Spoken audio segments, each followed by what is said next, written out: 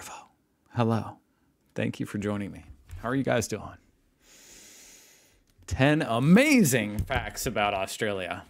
Top 10 archive. I like that. I like this channel icon. Go check out Top 10 archive. It'll put sunglasses on your brain. I think that's their tagline. All right, 10 amazing facts. Australia. Let's go.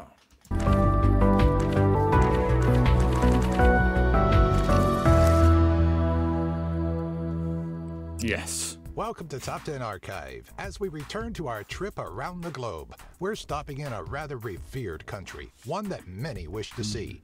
As we digitally travel to the land down under, it is true. Australia is kind of like it's like a destination that a lot of people do hope to one day see, me included. Going to meet 300 jolly surfers. We'll see what Mama's got cooking for all your Wally siblings. Damn. We'll yabber about some boomers, and we promise there's something funny to me about seeing kangaroos on the beach. A Buckley's chance you'll be disappointed. This video, as Australians would I don't call know it, why. is the Dinky D. Number 10, Australia's innovations. Many people likely don't associate Australia with innovations, or really anything outside. So they made Wi-Fi. Of kangaroos, but the country has been home to some great innovators. Some of the earliest inventors were Australia's Aboriginal population, who invented the boomerang some 10,000 years ago.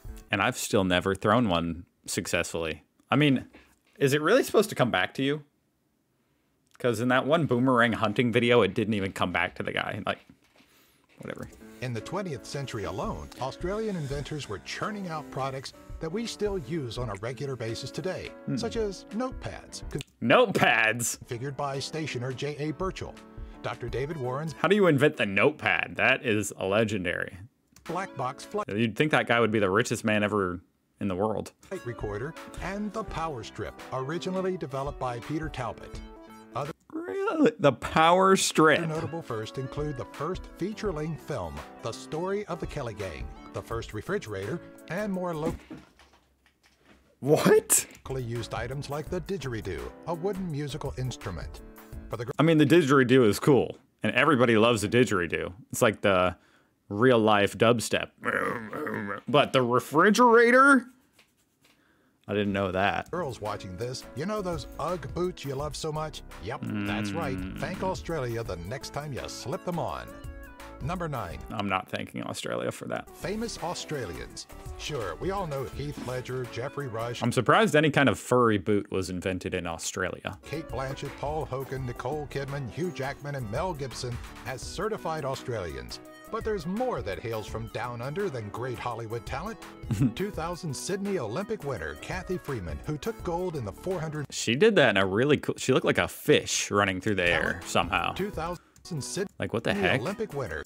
How's she? Her strides are huge. Kathy Freeman, who took gold in the 400-meter run, did her country proud, as did 1973 Nobel Prize winner Patrick White. Radios blast out tunes from the country's musical stars, Keith Urban, Kylie Minogue, and How did I not know Keith Urban Olivia Newton-John was Australian?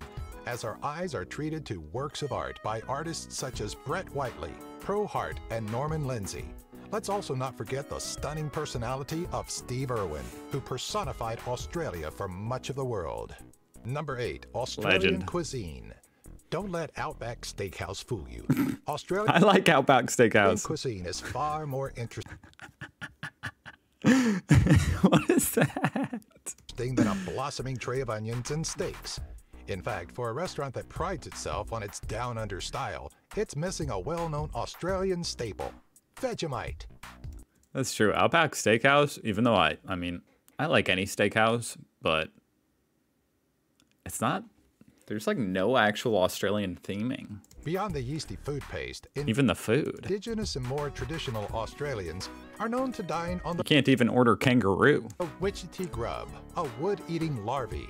Should an almond-tasting insect not whet your appetite, maybe something sweeter like lamington or smokier like barbecued snags will hit the spot. Those crazy Aussies are also known for their love for meat pies, macadamia nuts, fantalis, Tim Tams, Wheat Bix, and Anzac biscuits. Number 7, tourist attractions in Australia. As you should and can expect with any country you've yet to travel to, Australia is home to quite an array of attractions and sites worth making the trip for.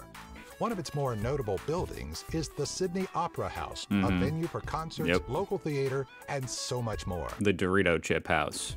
History buffs may enjoy visiting the Shrine of Remembrance, which was built to commemorate and honor the 19,000 Victorians that perished during the First World War. 19,000? I didn't know it was that many. Thalassophobics are going to want to stay away from the Great Barrier Reef, but anyone with a keen interest in nature should get a kick out of this system of 2,900 reefs and 900 islands. Additional attractions include That's a lot to see, 900 islands. Jackson, Blue Mountain, Tasmania, and the Great Ocean Road. I bet none of you have even seen all 900 islands. Number 6, Australia's wildlife. We may have seen some of Australia's indigenous wildlife tucked safely within some cave, but there's nothing like seeing them in their natural habitat.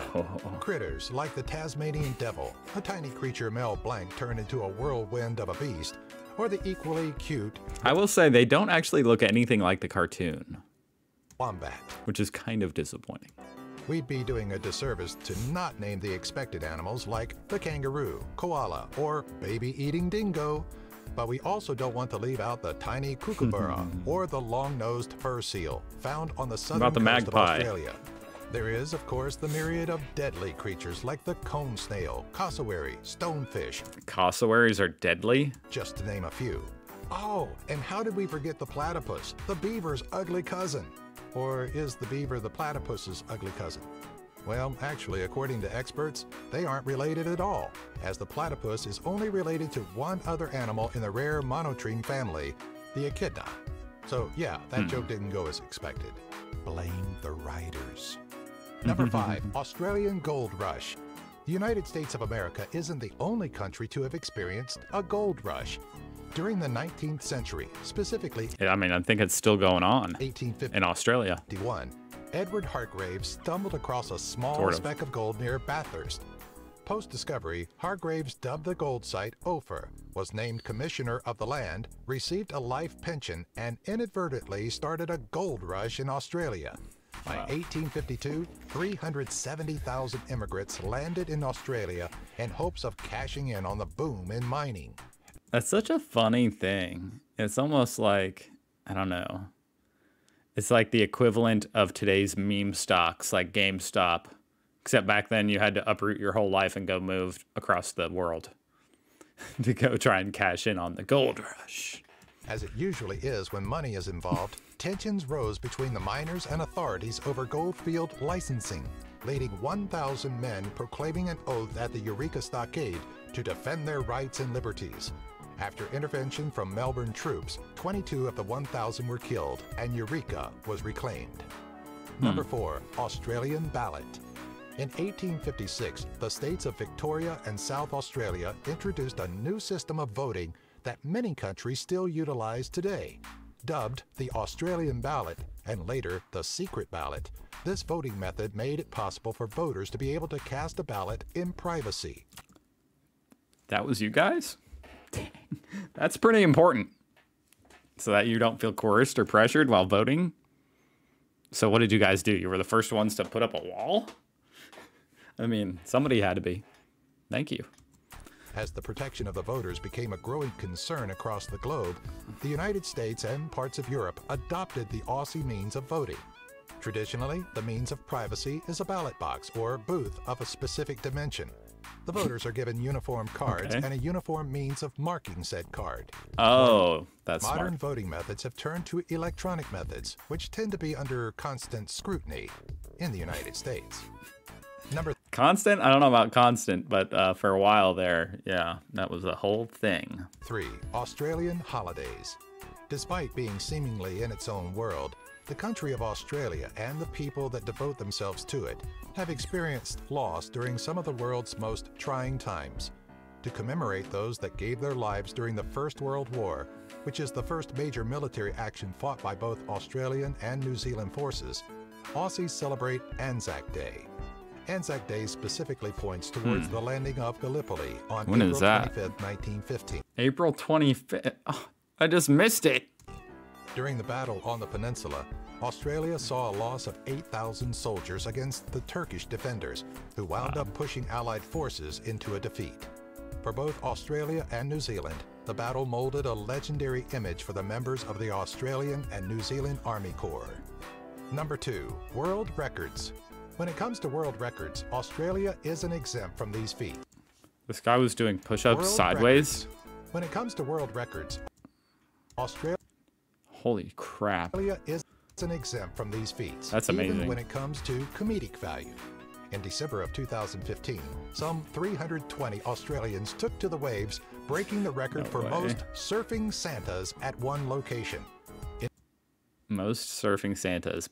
Was it on Christmas? Most surfing Santas on Christmas?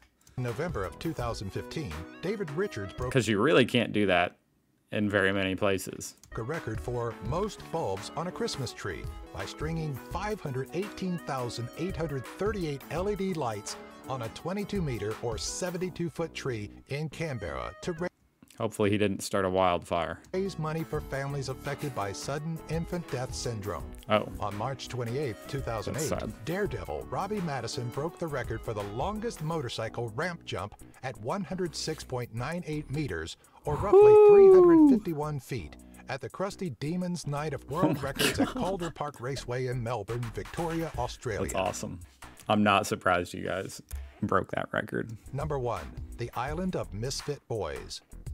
When you don't want someone in your presence, you find a way to banish them. In 1788, England did Isn't this like the plot to Pinocchio? exactly that by deporting approximately 763 convicts to Australia, which was to act as a prison colony. Over 50,000 criminals in 60 years were brought to the land down under, but it was about more than rehabilitation. In fact, it was widely believed by England's upper class that criminals were defective, could not be rehabilitated, and simply needed to be separated from those that lacked such defects. In this colony, prisoners were not kept behind bars, but conditions were grim. Sadistic volunteers from Great Britain oversaw prisoners, kept strict rules, and harsh punishments. Do you have an idea for a future Top 10 video? Let us know in the comments section below. Wow. That's got to be the most badass origin story to any civilization. Being a convict country. That's pretty badass. No matter how you cut it. So, there you go. Well, that was fun.